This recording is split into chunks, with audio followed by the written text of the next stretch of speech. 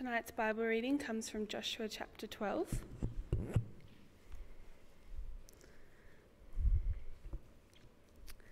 Joshua chapter 12. These are the kings of the land whom the Israelites had defeated, and whose territory they took over east of the Jordan, from Arnon Gorge to Mount Hermon, including all the east side of Arabah. Sihon, king of the Amorites, who reigned Heshbon, he ruled and on the rim of Arnon Gorge, from the middle of the gorge to the Jabbok River, which is the border of the Ammonites. This included half of Gilead. He also ruled over the eastern Arabah, from the Sea of Kinnereth to the Sea of Arabah, the Salt Sea, to Beth Jesimoth, then southward below the slopes of Pisgah. The territory of Og, king of Bashan, one of the last of the Rephaites, who reigned at Ashtaroth, Edrei. He ruled over Mount Hermon, Salek of Bashan, and to the border of the Geshur and Machbah. Half of Gilead to the border of the Sihon, king of Heshbon. Moses, the servant of the Lord, and the Israelites conquered them. And Moses, the servant of the Lord, gave their land to the Reubenites, the Gadites, and half of the tribe of Manasseh, to be their possession. These are the kings of the land that Joshua and the Israelites conquered on the west side of the Jordan, from Baal-Gad in the valley of Lebanon to Mount Halak, which rises in Seir. Their lands Joshua gave as an inheritance to the tribes of Israel according to their tribal divisions: the hill country, the western foothills, the Arabah, the mountain slopes, the desert, and the Negev; the lands of the Hittites, Amorites, Canaanites, Perizzites, Hivites, and Jebusites. The king of Jericho, 1. The king of Ai, near Bethel, 1. The king of Jerusalem, 1. The king of Hebron, 1. The king of Jarmuth, 1. The king of Lachish, 1. The king of Eglon, 1. The king of Gezer, 1. The king of Debir, 1. The king of Geder, 1. The king of Hormah, 1. The king of Arad, 1. The king of Libnah, 1. The king of Admullah, 1. The king of Makkedah, 1. The king of Bethel, 1. The king of Tappuah, 1. The king of Hepher, 1. The king of Aphek, 1. The king of Lash-Aron, 1. The king of Madon, 1. The king of Hazor, 1. The king of Shimron, Meron, 1. The king of Ash, 1. The king of Taknah, 1. The king of Medigo, 1. The king of Kadesh, 1. The king of Jochim in Carmel, 1. The king of Dor in Naphoth Dor, 1. The king of Giron in Gilead, 1. The king of Tiraz, 1. 31 kings in all. This is God's word.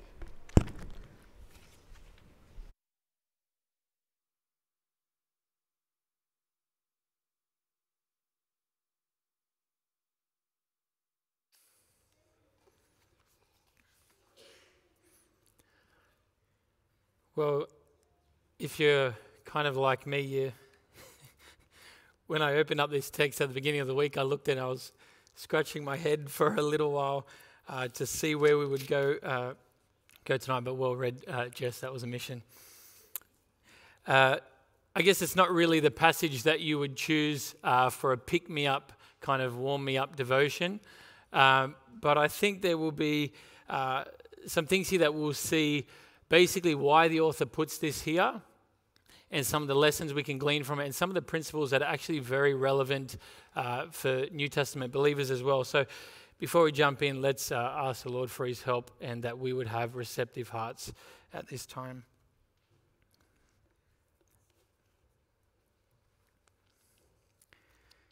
Our Father, we come before you, and what a privilege it is to be called your people. Thank you for bringing us out tonight. And Lord, thank you for your precious invitation to us, Lord, to be able to worship the Creator of the entire universe. Lord, help us to recognize whose presence we are in tonight. And Lord, as your word is considered, even this difficult passage, we just pray, Lord, that you would be at work in our hearts, cause us to see things here, Lord, timeless truths. I pray that you would bring it home with application to our hearts.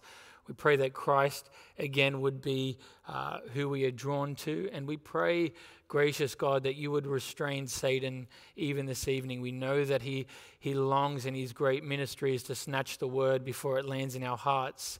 And we pray that you would restrain him, shackle him tonight. We pray that the Holy Spirit would triumph. And we pray that we would be so encouraged and so refined by your word. Speak now, for your servants are listening. And we pray this in your Son's name. Amen. Well, I think it's helpful just as we launch into this to consider the Bible narrative so far up to this point. Well, most of it anyway. It might be very simple, but just to get a little bit of insight to what's going on here, way back when God promises to Abraham that he'll give him many descendants, Abraham has many descendants, ends up having many children, grandchildren, and it goes through. And that people that come from Abraham become the nation of Israel. And then Israel becomes slaves in Egypt. And then from there, that people that God promised to Abraham, they're delivered out of Egypt under Moses. And on the way to this promised land that God promised to Abraham, that he wouldn't just give descendants, but he'd give them this land. On the way to the promised land, they're wandering for 40 years. And they're wandering and they're wandering, they're wandering. And they get to the Jordan, and you'd remember that Moses dies. Joshua takes the helm, as it were, and he leads the people across the Jordan. It's time for the promise to be fulfilled. They cross over the Jordan into the promised land that already has inhabitants. It's not just a free land, here, go and take it. No. There's people living there. So Israel crosses, and they go and wipe out all the people there. They go and kill them. And now that land is vacant, and Israel are free to possess it. And now you see in Joshua where we're up to, that promise all the way back when to Abraham, that you have many descendants and I'm going to give them this land, it's finally realized. Here it is. It's yours now. So that's where we are. So if you've trekked through Joshua with us, we've finally got to this point where the people in Canaan are wiped out and the land is there to be taken. But first here in this chapter, we get a little reminder of the past prior to Joshua. Now, the bulk of this chapter, as we just read, talks about the list of people that Joshua had defeated. But the author wants to give the Israelites and the reader a little bit of a history tune-up, as it were. Just a little refresher. Look at verse 1. These are the kings of the land whom the Israelites had defeated and whose territory they took over east of the Jordan. Now, these are the kings that they beat east of the Jordan. These are the kings they beat under Moses, not under Joshua. This was before they crossed the Jordan. And you remember, Moses was forbidden entrance into the promised land because of his sin. This little history lesson here is, this is who you beat while Moses was still your captain. Now, under Moses, they defeated 2 kings. You see the first one here. Look at verse 2. The first one, Sihon, the king of the Amorites. Sihon, he's the first one mentioned, and he was defeated by Moses and Israel. And if you just run your eyes over verses 2 and 3, I won't read it all, but it really shows the extent of the region that Sihon was ruler over. This is all the land that Sihon had. And this is now what Israel had come to take. Now, this is a massive amount of area, but if you would remember that battle that happened with Israel. Do you remember Israel's wandering through the desert? They're trying to make their way to Canaan, and they get to this point where they can't really go around, or they can't They can't get there except going through Sihon's region. And so they send a message to Sihon saying, hey, can we please cross through your land on your highway? Can we please do that? We promise we won't touch any food. We won't turn to the left or to the right. We won't use any of your water. We'll go straight through. The report comes back from Sihon, you're not stepping foot in here. And he sends out his army towards them to fight them. And because of his hard heart, it cost him dearly and it cost his people dearly. And God says to Moses, don't be afraid because I'm going to give him into your hands. You're going to defeat him. Doesn't matter how powerful he is. And Israel wipes out Sihon and all of his army and all of the people there. Wipe them out. You see, this is who God is. He has them wiped out and he just gives the land over. Do you remember Psalm 24 verse 1? The earth is the Lord's and all that is in it.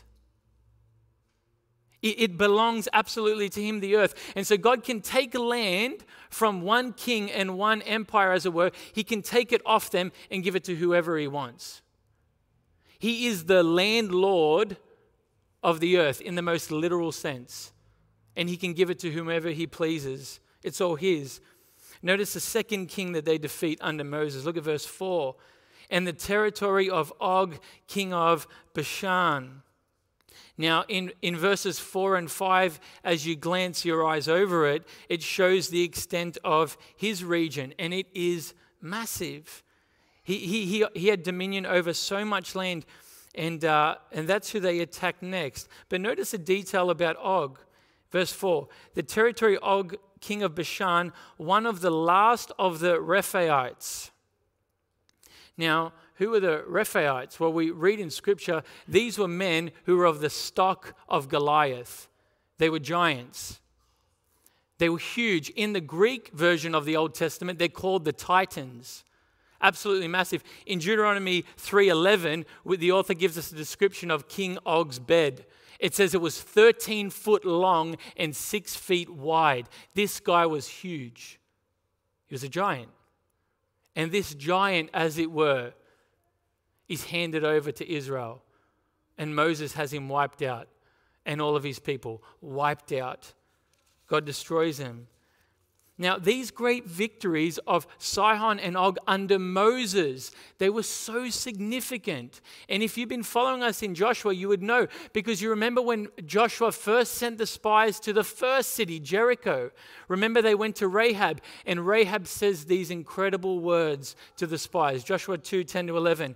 We have heard what you did to Sihon and Og, the two kings east of the Jordan, whom you completely destroyed.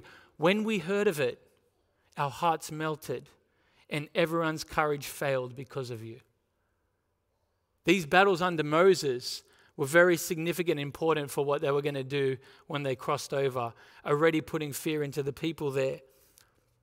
But it's interesting, Moses and Israel didn't just conquer that land east of the Jordan. They took it.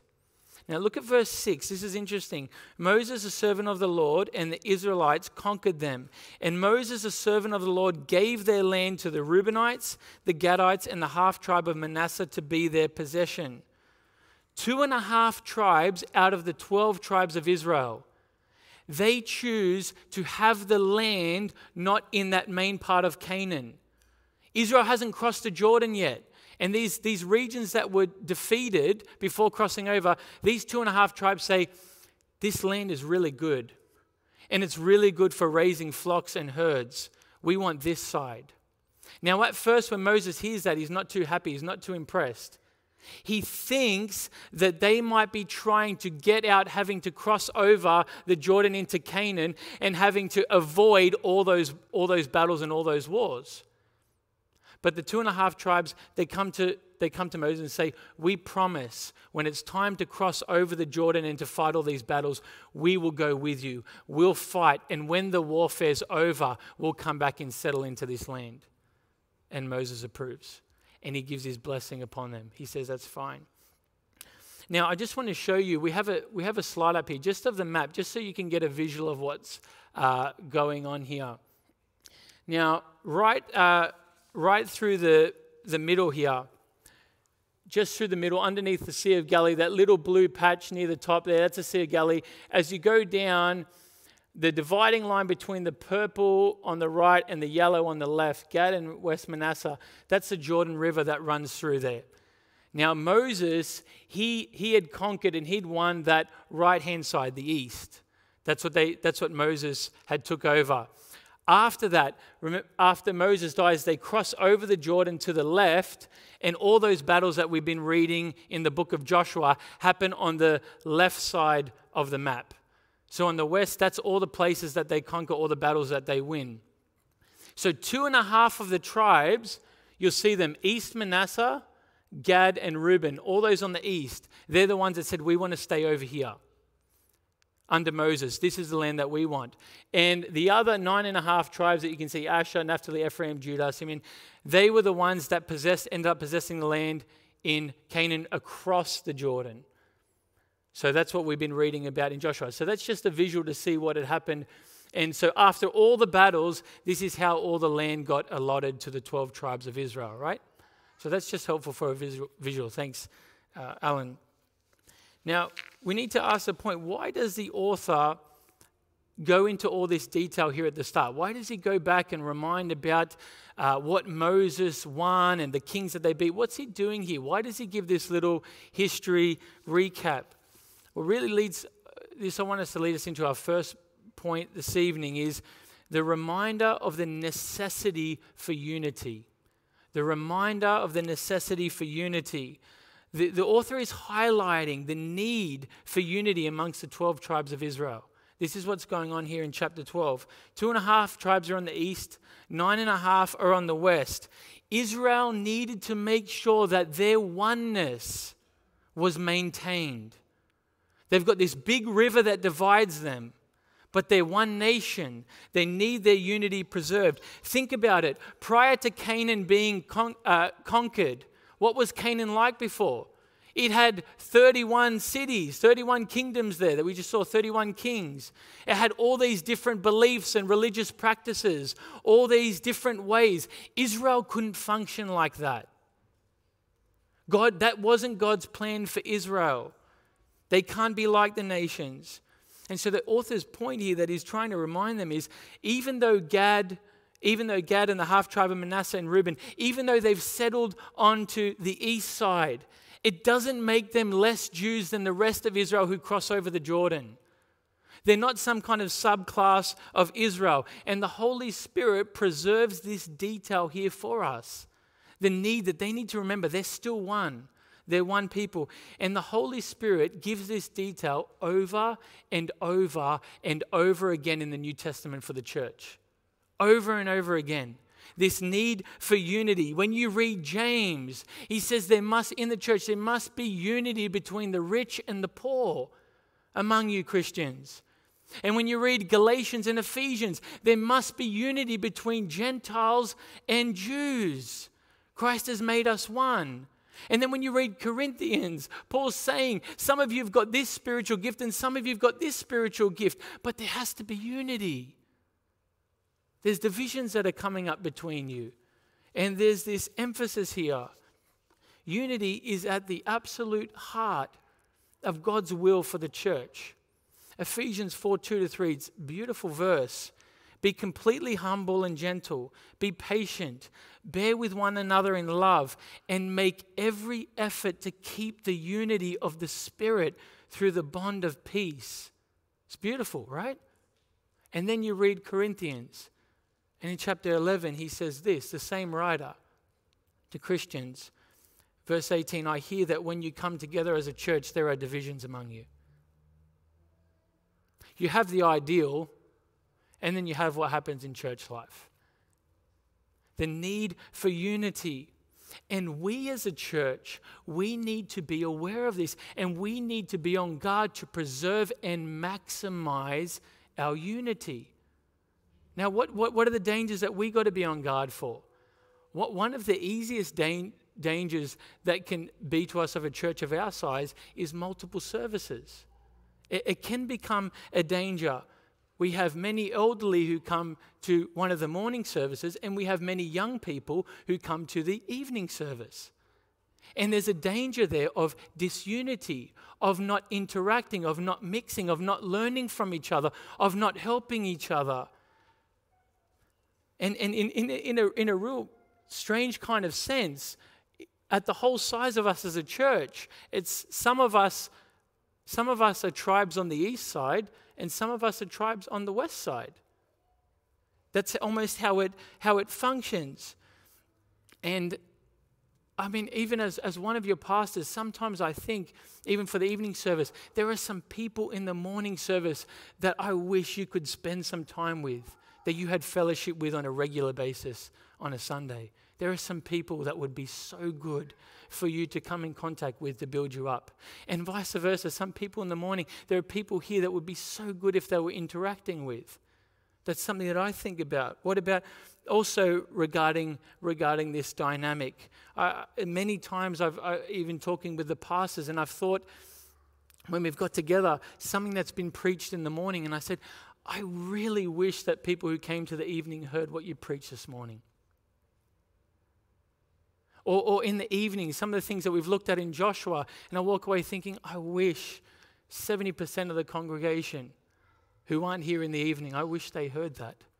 I really wish they did. Some are going on a journey through 2 Thessalonians, and some are going through a journey in Joshua. It'd be great if we were all doing it. And so this is something that we need to think about. How do we guard the unity of the beautiful dynamics of this congregation, Castle Hill? How do we guard that, and how do we maximize it? The body is most healthy when everyone is unified and walking together. This is God's will for his people. Canaan used to be many different peoples and many different people, and then God took them out and replaced them with one people. That's what he did. And really, this is what happens in a Christian's life, in a salvation kind of sense, isn't it?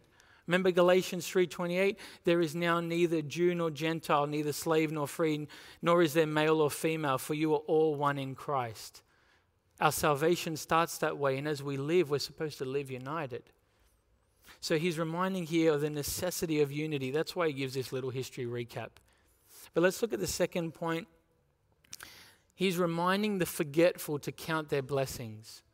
He's reminding the forgetful to count their blessings. So you notice here as we move to verse 7, there's a shift from Moses' conquest to Joshua's conquest. Look at verse 7 with me. Now these are the kings of the land that Joshua and the Israelites conquered on the west side of the Jordan. So we're transitioning here. This is who Joshua beat. This is what Joshua subdued. Now, verses 7 and 8 shows just the breadth of that land in the map that we saw. Look how much region they covered here. Look at verse 8. This is incredible. They conquered the hill country, the western foothills, the Arabah, the mountain slopes, the desert and the Negev, the lands of the Hittites, Amorites, Canaanites, Perizzites, Hivites, and Jebusites. Huge amount of land that they conquered under Joshua. It's massive. And then that interesting section that you get as you look at with your eyes, look at verses 9 to 24 there, and you get the list of the kings, every single king that Joshua and Israel knocked off one by one. Now, some of those, as you run your eyes over, you'll recognize the king of Jericho, the king of Ai, of Jerusalem, the 5 kings that hid in the cave. You'll see them there of Eglon, Gezer, Debir, and Bethel you have there. So some of those names you'll recognize, Makkedah, that we considered. And as you look at verse 24, you get the grand tally, 31 kings in all.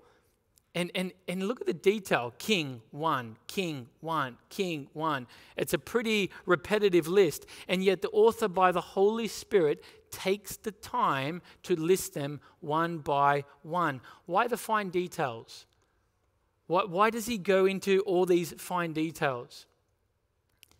When I think back over my honeymoon, it was an amazing adventure, the best holiday I've ever been on.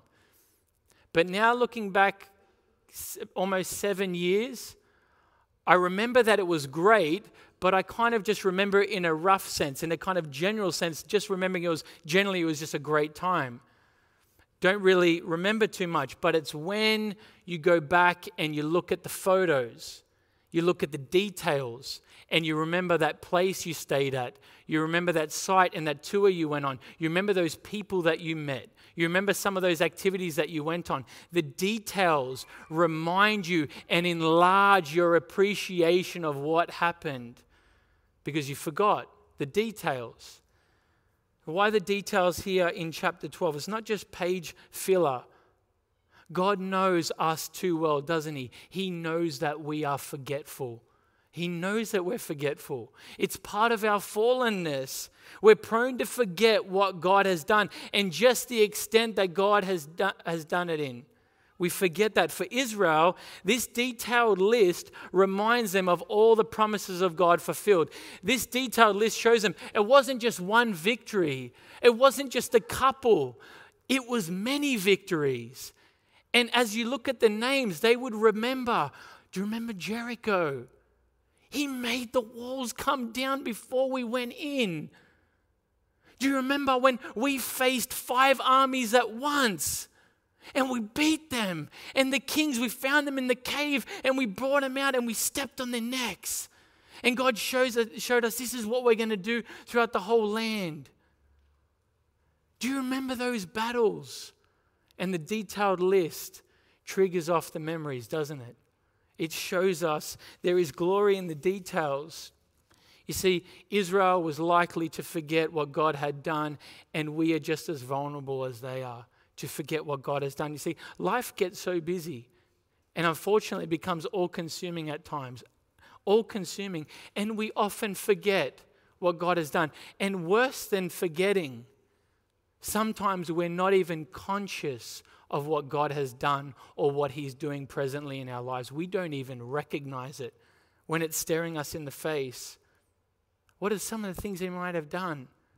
What about that wonderful opportunity that He gave you, that open door to witness to someone, to share the gospel with them, to serve someone, to express and to live out the love of Christ before someone? Remember that opportunity? Or what about that person that He brought into your life and they've just been a messenger and a means of bringing about so much spiritual growth in your life. He brought them out of nowhere and they've been such a benefit to your soul. Or what about that sermon that you heard and God used it to turn everything around? It was as if He was only talking to you. You weren't even going to come that Sunday. And He brought you and you heard it. And He hit you straight between the eyes and you needed it more than anything. What about that answered prayer that you've been praying for and the provision came like a miracle package into your life? All the things that God does. Sometimes we forget and sometimes we're not even conscious of it.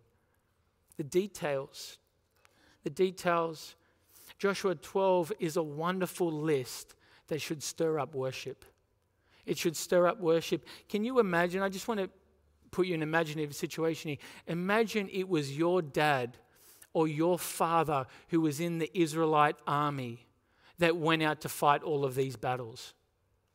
Now imagine, it was your dad, right? Now imagine after he comes back from all of those battles, he's back. And then one Sunday, you go to church and Joshua 12 is read out to you. And you read this list of all the battles and all the kings and kingdoms that were defeated. You're looking and you're listening. How could you possibly find the words to express how overwhelmed you would feel? King after king beaten. Kingdom after kingdom conquered. And all the while it was because God was fighting for your father. As you consider it, you look, so many battles, so many reasons your father should have died. But there was one reason he didn't, because the Lord was fighting for him and He was fighting for you. Would it not lead to worship if you heard this list read? And you would recognize that the ground before your feet, the ground that you're presently standing on, is an inheritance, a gift given by God. You're living in Canaan, and it's His gift to you. He won it for you. See, in the same way, for the Christian, Jesus has won our salvation. He fought for us, not with a sword, not with physical combat, But he went out, he marched out, head held high, and then he did something unexpected. He laid down his life, and he did it as a sin offering. He did it as a sin offering. The Father's love gift for humanity. A sacrifice for sinners. You see, there are so many reasons why every single person in this room should be confined to the lake of fire. But there is one reason why that doesn't have to happen: because of Jesus. Because of Jesus. You see, we need to reflect on our salvation and what Jesus has won for us in our salvation, but we also need to reflect on the daily blessings, the continual blessings, the continual kindness that he pours out on us every single day. Guys, the physical blessings, your daily bread. Why do we need to be reminded of that? It's in the Lord's Prayer. Our daily bread, the roof over your head, your job, your income, your family, life itself. These physical blessings. What about the spiritual blessings? In this corrupt and dark world, in this depressing world, Christian, you have joy. You have hope. Spiritual blessings, you've got the Word of God. And every single Sunday, you get to gather together around the Word of God. You get to gather around singing the Word. You get to gather around the Lord's Supper. You get to gather around and have fellowship with other believers who are in Christ, who are called out of this dark world just like you are. The spiritual blessings are massive. And what about the blessings of the promises of God that are fulfilled in your life every single day? Promises every day that come to you that are fulfilled. What about those? Jesus said, I will never leave you. I will be with you till the end of the age. Understand, there is not, from the day you were saved and became a Christian, not one single day has he left your side. Your heart has wandered from him so many times. He's never wandered from you. He has never abandoned you. What about his other promises? Philippians 1:6, he who began a good work in you will bring it to completion. Are you still in the race, Christian? Are you still in the race? It's because every single day he's fulfilling that promise. Every single day he's bringing you one step closer to the heavenly city. He's keeping you there. He's keeping you in the fight. He's holding you up. He's the unseen prop every single day. Every single day. And Jesus said, my peace I leave with you. COVID has absolutely shaken this world up. Black Lives Matter rallies, rioting, political turmoil. There's just chaos out there. People don't know what to do. And yet, Christian, you're unshaken. You have peace. You're calm on a raging sea. Why? Because of the peace which surpasses all understanding in Christ Jesus. Do you understand? Every single day there's promises being fulfilled to you. There's glory in the details. So why do we miss all of this? Why do we miss these blessings? Because we don't look carefully at Scripture. We don't look at it, we don't consider it, and we don't acknowledge the promises of God. God does so much, He's doing so much, but we don't often reflect and pause and think, what is He doing? And we don't record lists of blessings like we have in Joshua 12. That might be one of the reasons. Let me quote one author. He says this, quote, we should get rid of some of the tripe in our prayers, like, and thank you, God, for your many, many blessings. Name one or two of the blessings instead. Why do we use such lingo-ese in our prayers? And worse yet, teach it to our children. End quote. We're very generic about the blessings that we receive, aren't we? Very rarely do you hear people name them one by one. And so as Christians, we fall into this depression, this melancholy. We become spiritually blue because it's as if we don't see God at work in our lives, or we feel far from Him. You know, Asaph in the Psalms, he felt that way. He felt spiritually blue. He felt far from God. But what did he do? What did Asaph do in Psalm 77? Let me quote what he did. Verse 10, then I thought, to this I will appeal, the years when the Most High stretched out his right hand. I will remember the deeds of the Lord. Yes, I will remember your miracles long ago. I will consider all your works, and I will meditate on all your mighty deeds. That's what he did. He went back to the lists. He went back to look at what God has done, and he recalled them, and it gave his faith strength. It lifted him up.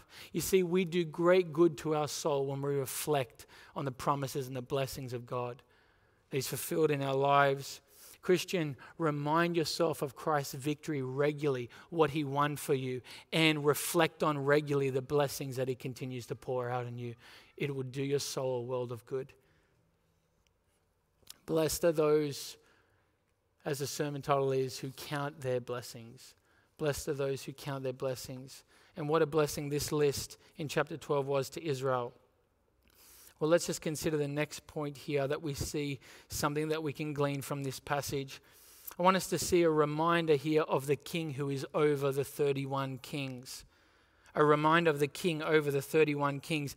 See, not only does this detailed list serve to remind us of the blessings of God and his promises fulfilled, but this list, this detailed list, is a public shaming.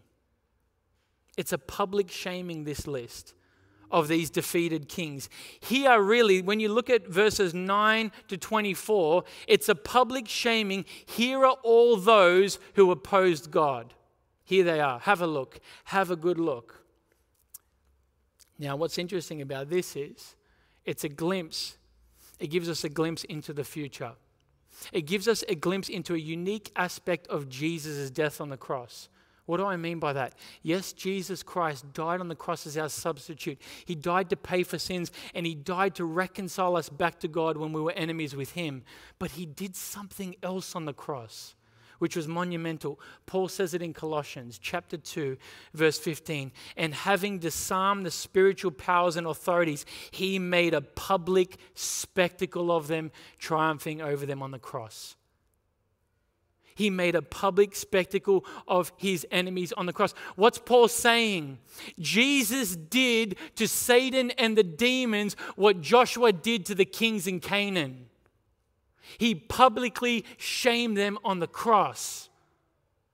And he made fools of them. And so when you look at this list in Joshua 12 of these shamed and defeated kings, this is a foreshadowing of the shaming of Satan and his demons. Here, what we see, Satan's defeat is foreshadowed in Canaan. Satan's defeat is foreshadowed in the wilderness when he tried to tempt Jesus to sin, but he couldn't get him to do it. And the crushing blow of victory came upon the cross. When he stripped Satan, he crushed him, he took away his great power, and he secured the salvation of his people so that not one of them can be touched. The crushing victory, the public shaming. So Joshua 12, what you're looking at is a victory list, and the cross is a victory chart. You see, this detailed list points to the King of Kings, the King over the 31, Christ. But it also points to Jesus as King over the kings in another way.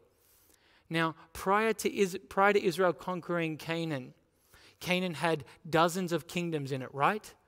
There were many kingdoms, 31 kingdoms in there, probably even more maybe. But when Israel went in, when God wiped them out, those kingdoms became God's kingdom and his people's kingdom. And this is a vivid picture prefiguring what happens at the end of the world. The giving over of the kingdoms to God in Joshua chapter 12 prefigures what happens at the end of the world. Listen to the similarity of the language in Revelation chapter 11. In verse 15, you have the seventh angel who blows the last trumpet. And it says this, when the angel blows it, loud voices in heaven said, "The kingdom of the world has become the kingdom of our Lord and of his Christ, and he will reign forever." The kingdom of the world is given to Jesus Christ. In Joshua chapter 12, the kingdoms are given to God and his people. At the end of time, the kingdom of the world is given over to Jesus Christ. And the great resounding voices say, "And he shall reign forever and ever." He is the king over the 31. He's the King of kings, and he will reign forever and ever. He's glorious. He's glorious. R. Dodson writes this. It's beautiful. Quote, he will come to rule over creation with perfect justice. Our brothers and sisters in China, Iraq, Iran, Afghanistan, and countless other places will no longer be persecuted. Children will no longer be aborted. Money and coercion will be trumped by grace and truth. There'll be no more illness, no more disease, and no more death, end quote.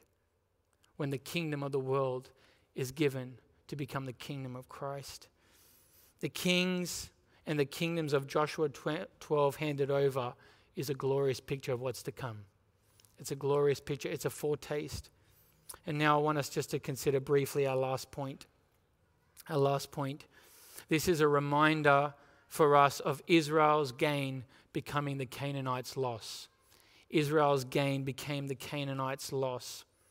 In this passage and through Joshua, we've seen how gracious and generous God has been to his people.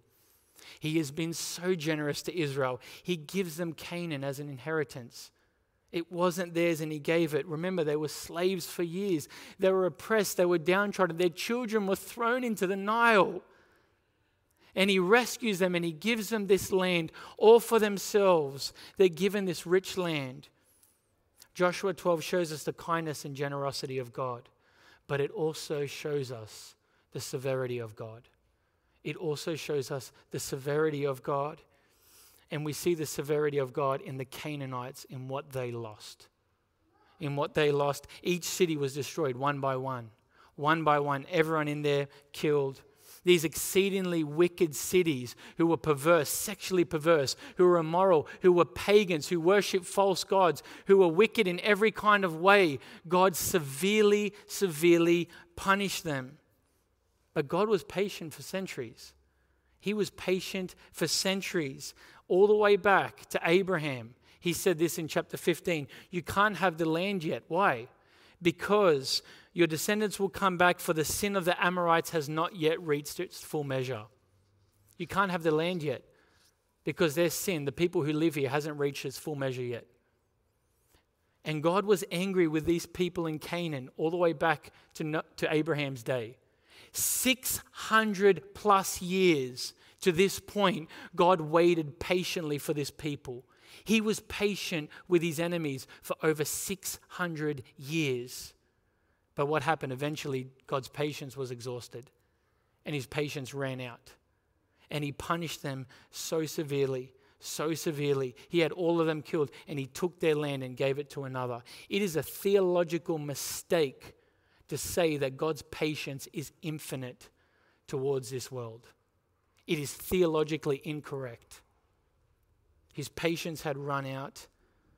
And Joshua 12 shows us that Israel's gain became the Canaanites' loss. It became the Canaanites' loss. And the lesson that we get here is seen in Romans chapter 11, verse 22. Paul says, note then the kindness and the severity of God. Note then the kindness and the severity of God. Severity to those who have fallen and kindness to you. That's exactly what's going on here. And so the lesson for us really that we see here in this final point is that the reality that the Bible teaches over and over and over again is that there are only two people.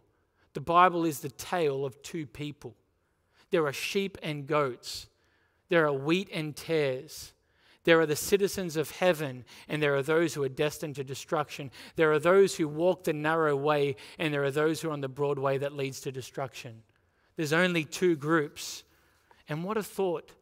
Some people who are here tonight, will one day be welcomed into paradise, into the very arms of Jesus. And what a sobering thought that some in this room will exhaust the patience of God, will exhaust the kindness of God. And though we may do life together, we might do our church years all together, when all is said and done, when we face judgment day, we will part ways. And some may be cast into outer darkness for all eternity. There's only ever been two people, two types of people. Note then the kindness and the severity of God. The kindness and the severity of God. It seems so harsh that God would have Israel wipe out all these cities, but this was God's doing. This was God's doing. And this reality that's going to come on the world, it should affect us. It should deeply affect us. Let me close with this quote. Rayburn writes, "The kingdom of this world will become the kingdom of our Lord and of his Christ. We must never forget this. We must never be sentimental about the world we live in. It is given over to death, whether sooner or later, everything this world does, everything it gives itself to worship, everything it accomplishes will be destroyed, and every citizen of this world will face the exacting judgment of the Lord." Now hear what he says now. Our calling is not to make this world a happier place. We may do so, as it were, by happenstance, but it's not our calling. Nor is our calling to make people feel comfortable in this world. Our calling is to call men and women, boys and girls, out of this world before it is destroyed, before it is too late. That is the Bible's perspective from beginning to end. And when we embrace that perspective and take it seriously, it changes us. It must change us. End quote. This is a reality. We're talking about your neighbor. We're talking about my family member. We're talking about your colleague. Talking about my teammates. We're talking about your friends. Who is the Holy Spirit prompting you tonight about? Who do you need to share the gospel with? Who do you need to call out of this world that's going to be destroyed? Who is he prompting you with?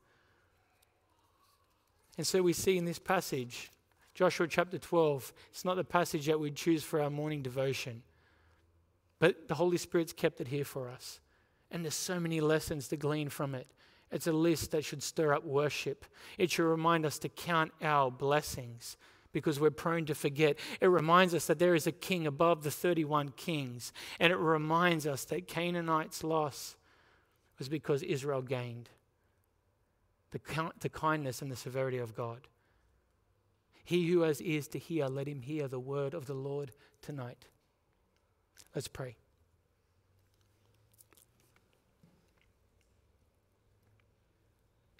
Father God, we thank you for your word, Lord, your precious gift to us and your revelation. We thank you for the instructions, the lessons, and the truths that are contained within it. All of it is truth. But we thank you for what you apply to our hearts. We thank you that you remind us, Lord, we want to, for those of us who do belong to Christ, we ask for your forgiveness for the many blessings that we overlook, that we don't think enough on Christ's victory for us, and we don't see the many promises fulfilled in our lives every single day. Help us to be mindful. Help us to count our blessings, to name them one by one. Help us to do this, that we may always be able to sing, "Great is thy faithfulness, Lord God, to me." And I pray for those tonight who may be unsettled, who do not know you. They may have an intellectual knowledge, but who do not belong to you. I pray for them, oh God, that they would see the destination that they are heading to. And God, may you cause them to take refuge in Christ. You will not cast any away who come.